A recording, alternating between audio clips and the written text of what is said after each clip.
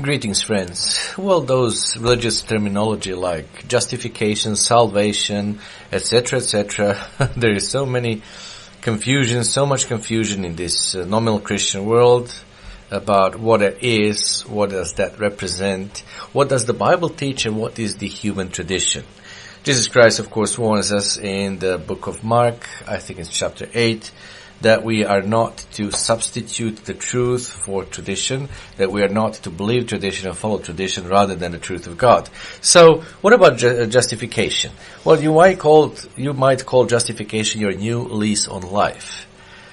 Well, let's say there is a story. I know that you are guilty of the crime, stated the governor, but I believe that you are truly sorry and will not do it again.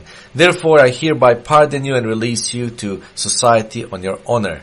You now have a new lease on life. Well, friends, the words of this governor perfectly illustrate the Bible doctrine of justification. But how many Christians truly understand this subject? Well, what about you? Do you understand justification? Well, you must if you are to enter God's kingdom, for no one can be saved without being justified from sin. Now, the basic doctrine of justification, we can sum it up like this. Justification is the process by which God forgives a person's sins by grace through faith. It implies not only forgiveness, but imputing to the person a positive state of righteousness in God's eyes.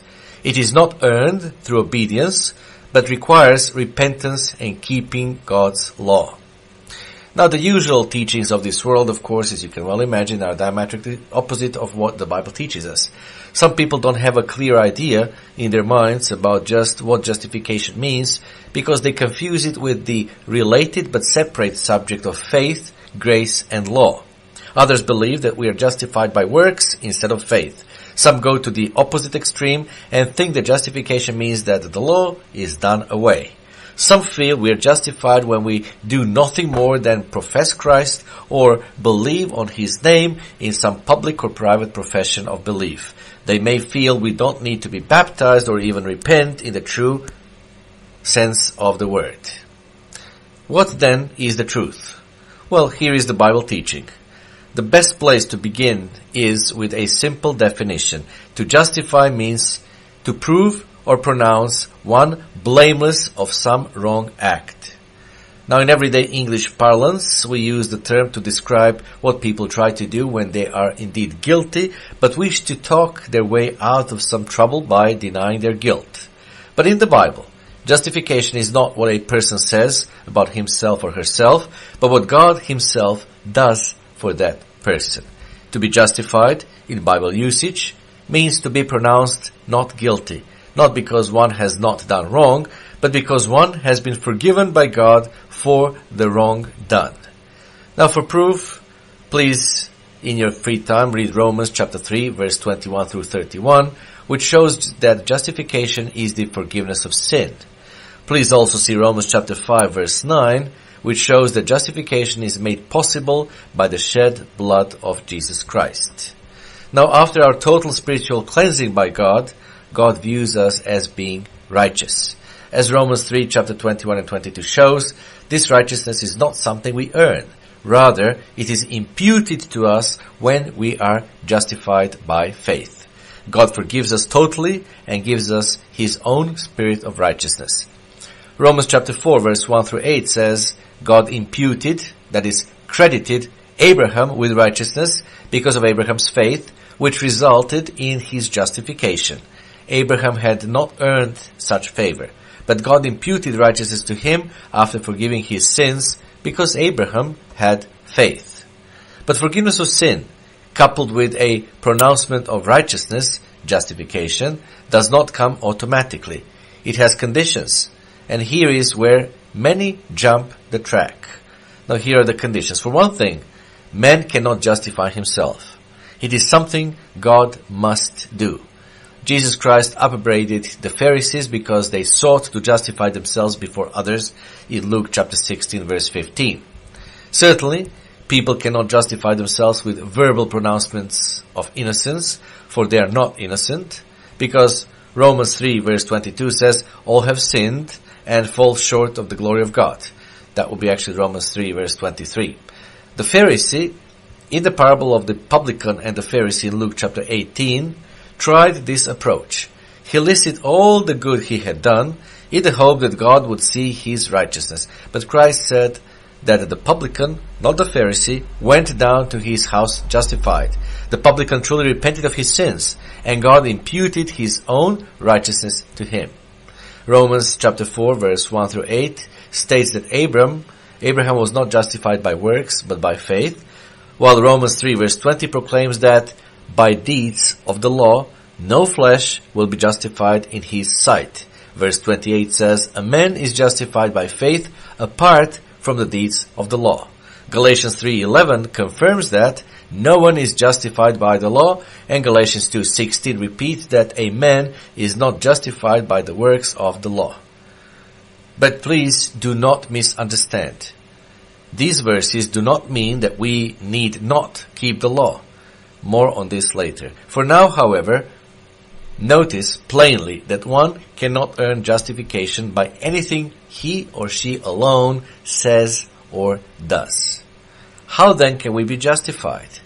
How can we find forgiveness and have God's righteousness imputed to us? Well, first, we must realize that it all happens by God's grace. We are, as Romans 3:24 says, justified freely by His grace. Grace is simply unmerited favor. To be justified by grace, therefore, means that justification is a gift that God gives, not something we earn. It is given because of God's goodness, not ours. Then second, justification is through faith. Acts chapter 13 verse 39 says that those who believe, meaning those who have faith, are justified. Romans 3:26 concurs that God is the justifier of one who has faith in Jesus. And for the same information, you can also see Galatians chapter 3 verse 8 and Galatians chapter 3 verse 24. Now faith is belief that God exists and that He will do what He says He will. Hebrews 11 verse 6. When God calls a person and grants the person a gift of repentance, as written in Romans 2 verse 4, He extends forgiveness to the person when he or she turns from sin and begins to obey God. Hence, justification involves grace and faith. As Ephesians chapter 2 verse 8 says, it is by grace through faith. It is because of God's favor and not our own goodness, but faith is a necessary condition. But even this faith is not something the person alone supplies. True faith is a gift from God. It is not found naturally in any person, as we read in Galatians chapter 5 verse 22. Yet it requires a person's cooperation. Now here is how it works. When God decides to call a person, that person at first responds to God with only human belief. But it is belief backed by action. As James 2:26 says, faith without works is dead. The first action is repentance, the act of ceasing to sin and changing one's whole life to obey God in everything God commands. The next step is baptism, which follows after belief and repentance, as we read in Acts chapter 2 verse 38. And within baptism, it is only at baptism that one's sins are finally forgiven. It is only then that we are justified and our sins are covered by Christ's shed blood and death. Romans 5 verse 9. As a result of baptism and the laying on of hands by one of God's ministers, we receive God's Spirit and are filled with true faith. Thus, the process starts with human belief, but leads to Christ's own faith being placed in us. But why does God justify only those with faith, belief that causes them to act? The answer is that one who truly believes, God only disobeys out of weakness of the flesh and the pulls of Satan. He does not intend to disobey. He constantly strives to obey God with God's help. He lives under God's grace, and God continues to justify him and impute righteousness to him. A person without faith thinks he knows better than God. He wants to follow his own way. He intends to and will indeed disobey God. Now faith is the difference. Therefore God requires faith. Trust in Him, to justify us. But one final piece must be put into the justification puzzle at this point. Many believe that once you're justified, you need not keep God's law. But to say we are not justified by the law, which is true, is something totally different from saying that we don't need to keep the law, which is false. Romans 2:13 makes this truth plain. For not the hearers of the law are just in the sight of God, but the doers of the law will be justified. Now what could be plainer? And Romans 3:31 adds, do we then make void the law through faith? Certainly not. On the contrary, we establish the law. You will not be saved because your obedience earns it, but your disobedience can and will disqualify you. Now the key verses when it comes to the doctrine of justification are those. They're basic scriptures about the topic. Romans 3, verse 21 through 31. All have sinned and need to be justified.